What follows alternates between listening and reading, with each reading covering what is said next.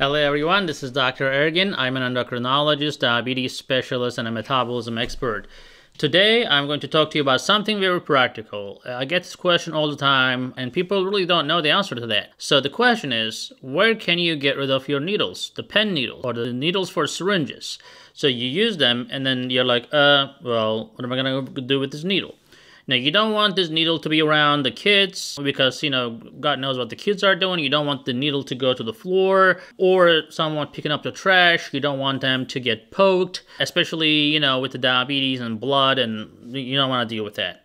And, of course, you don't want to hurt anybody else, not even if it's not in your family. You don't want that needle to be hazardous. So there are appropriate ways to get rid of pen needles. One of the things you can do is ask the pharmacist to give you a needle container. You can purchase that, but actually you can make this a lot easier and cheaper for yourself. So if you are ever washing your clothes, and I hope you do, in this case, you will eventually run out of it, right? So when you run out of detergent, then basically you have an empty container. And what you can do, you can use that empty container, and their lids are pretty solid.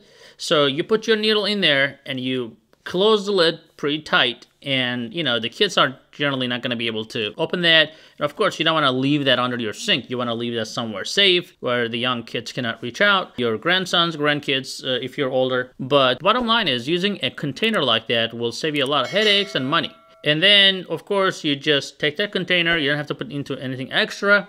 You just take that, you put it into your regular trash, and get rid of it that way.